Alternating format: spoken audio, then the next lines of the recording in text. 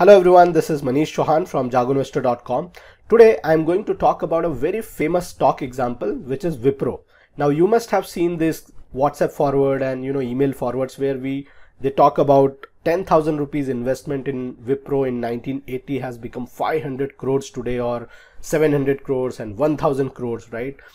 So I just thought, let's decode this success story for a common man and let's try to understand some of the dynamics of this example. Why am I doing this is a lot of youngsters, when they enter stock market, because of these kind of examples, they set a very wrong kind of expectation. They only look at the bright side and they just feel that making a very big amount of money is extremely easy in stock market. All you have to do is just pick a good stock and keep for 30-40 years and you will have 100, 200, 500 crore rupees. But that is not true. So let's get into this. So these kind of YouTube videos and so many stories are there which you have seen. So first of all, let's see some more examples, because it's not just Wipro. There are many examples. Any big company which is already there from last 20, 30, 40 years, you will see similar kind of stories. Maybe Wipro example is a little bit extreme, but similar kind of success stories are there. So for example, ITC example, right? 10,000 rupees invested has become 30 crore rupees or 40 crore rupees. Cipla 10,000 has become 95 crores. Infosys 10,000 has become 1.5 crores. Ranbaxy 19 crores. And then HDFC Bank, just 1 lakh invested, has become 8 crore rupees in last 25 years. So there are many examples like this. Now let me just show you how it works, because so let me just show you the whole thing how it works. So let's say a person invested 10,000 rupees one time, and the shares he gets is 100 shares, because the face value was 100 rupees. We are talking about Wipro in this case. So what happens, every few years maybe a bonus is declared where someone who is having one share, they are given one additional share, or many times stock split happens where one stock gets splitted into many smaller units. So like this, a person who was having 100 shares, maybe after 1 or 2 years they will have 200 shares and 400 shares, and like this, if you just track the whole history, in 2017 it was around 1.92 crore shares. So the same person who had invested 10,000 rupees, now he has 1.92 crore shares. Okay, I've just picked this from net, maybe there are some small mistakes, but I hope you got the point. Now if you just multiply that by the current share price, you will get 1300 crores.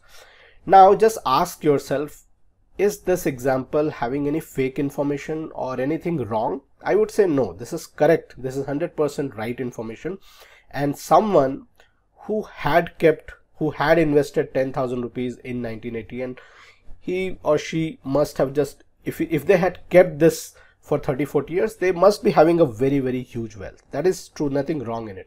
And actually you will see some of the example. You will often come across few people, few names, and some in the news you will hear some people who have done this. For example, this famous example in case of Wipro. I don't know if it is a true story or wrong story, but let's assume it is the right one. Let's not get into it.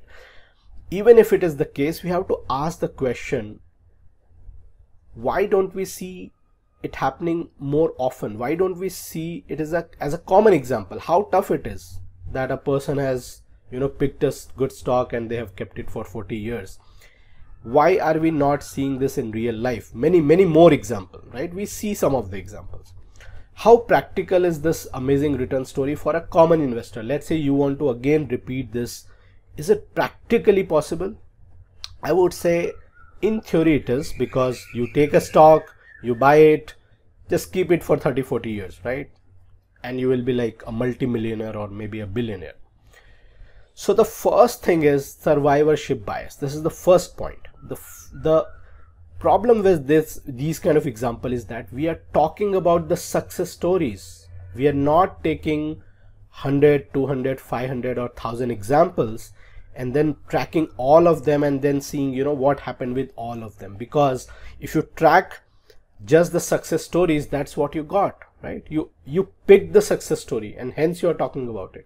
If you see on your screen, there are so many examples how the stock has got destroyed and the wealth has just eroded, right? Just see the example of Cox and Kings. 99.4%, which means that if you had invested like 10,000 rupees, you would be having what, 60 rupees today. That's all. This is the stock price. If you had Reliance Capital, you would have eroded all the wealth, right? In the last 4 years, it's talking about 4 years, but yeah, I think you got the example. So if we talk about two specific examples, just see this Reliance Capital. Just see the graph, how it has created wealth for many years, and then there was some problem with the company, and then all the wealth got destroyed. Now, if just think about a person who bought the stock in the start, and for 10-15 years he or she kept the stock, and they said that, wow, what an amazing wealth creator, and let me just forget about it and let's just keep this stock for some more years. They would have just lost the money. Another good example is Unitech. The same thing happened. So the problem is, how do you make sure that you are picking Wipro in the first place?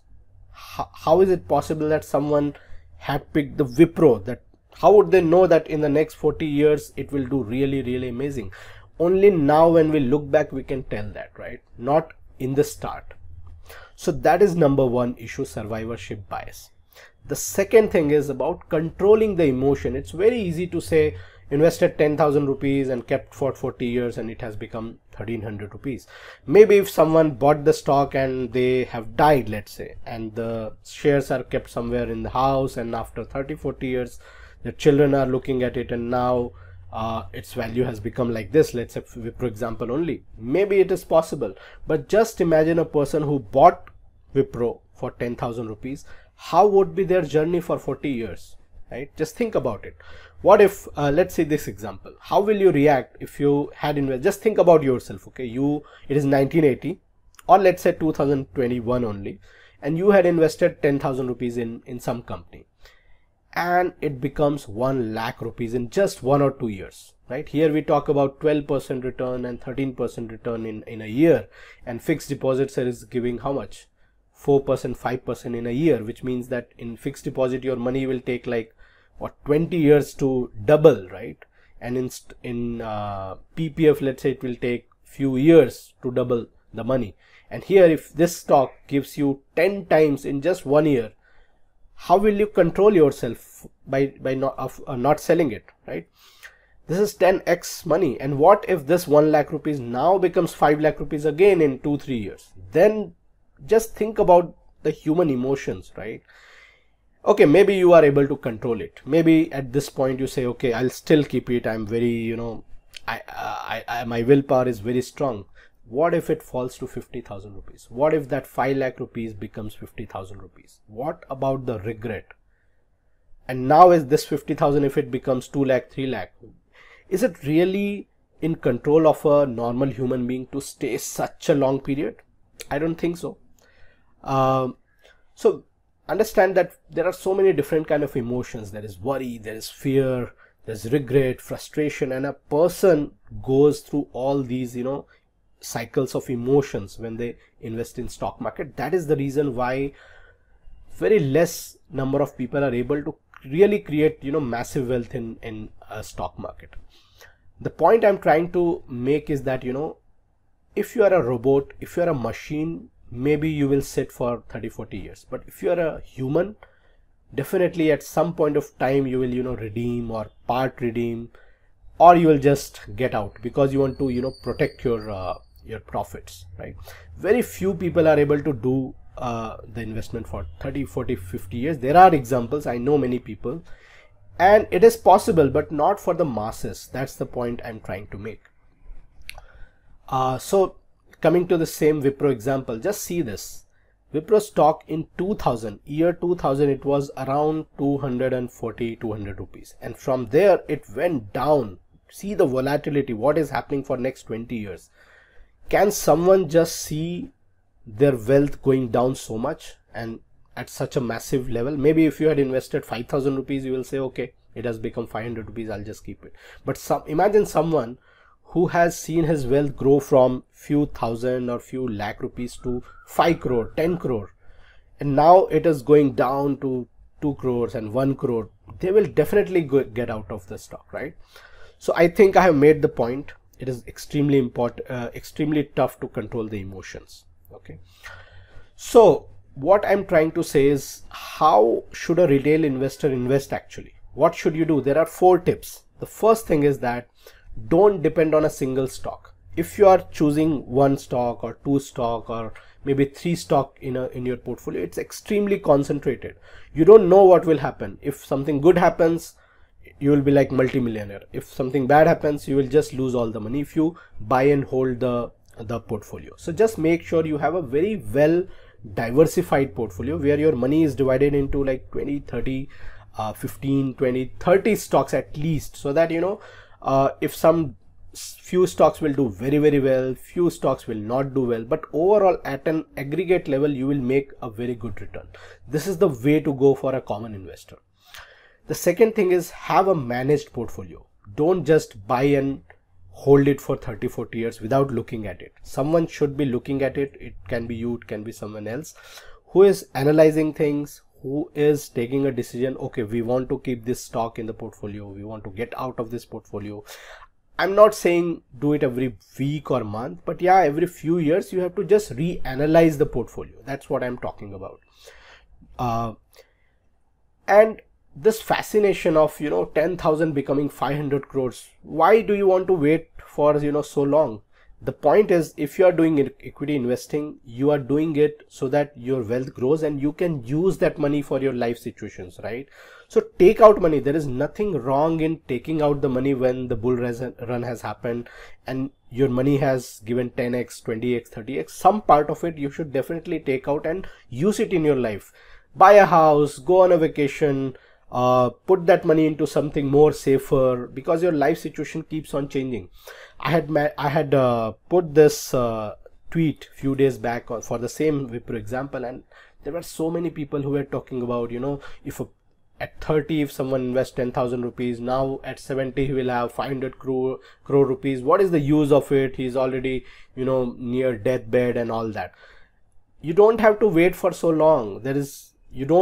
It's fine if it becomes 100 crore rupees, right? Keep taking out money in between and use it. I would say it is kind of a foolish thing to wait for so long, because yes, what will you do with 500 crores at the end? You have to use it in between. I think you got the point. And finally, don't get paranoid about the highest returns. Okay, this stock, it is the same point actually what I'm trying to say. Don't try to maximize your wealth to such a level, right? Don't get irrational about it. Okay, so where to invest for the long term? See, equity is one of the best wealth creation tool for a common man, right? If you are in a job, if you are in a secured job, then your salary, your income is fixed. But if you want to really make a huge wealth, I think you have to be in equity. So where to invest for long term? One of the most famous example and most appropriate thing for common masses, most of the people, is mutual fund. It is a managed portfolio by a fund manager. So you can invest in mutual fund. You don't have to do anything. If your knowledge is less, if you don't know too much, if you don't want to track too much, if you want to give it to someone for doing, mutual fund is one of the best option. The next best option is PMS, portfolio management services. So if you are a little more advanced investor, if you are having like few crore rupees, maybe you can go into PMS, because the minimum ticket size now is 50 lakh rupees. So that is another option. Or if you feel that you can do it on your own, then you can have a well diversified stock portfolio. Make sure you're not doing 2, 3, 5 stocks. At least have 15, 20 stocks, but make sure that you are managing it well. It's not just enough to do stock investing. It should also be done in a right manner, right? So which brings me to the next point, that equities can create immense wealth for you in long term. Make sure your equity portfolio is in right hands. Often you have that right hand, often your hands are not right. So just evaluate, where do you stand in expertise, or if you are the right person or someone else is a right person for this. Okay, so with that I will close this video. Thanks for watching. If you want to join our Telegram official channel, just go to this link which is on your screen. Just make sure you have the Telegram app first on your mobile and then go on this link, or you can just search Jago Investor official channel and join it. We discuss about personal finance and a lot of financial stuff there. You can also look at our financial health checkup services and wealth creation services. And don't forget to visit on our website jagoinvestor.com. With that, we'll close this video, and thanks a lot. Best of luck. Bye.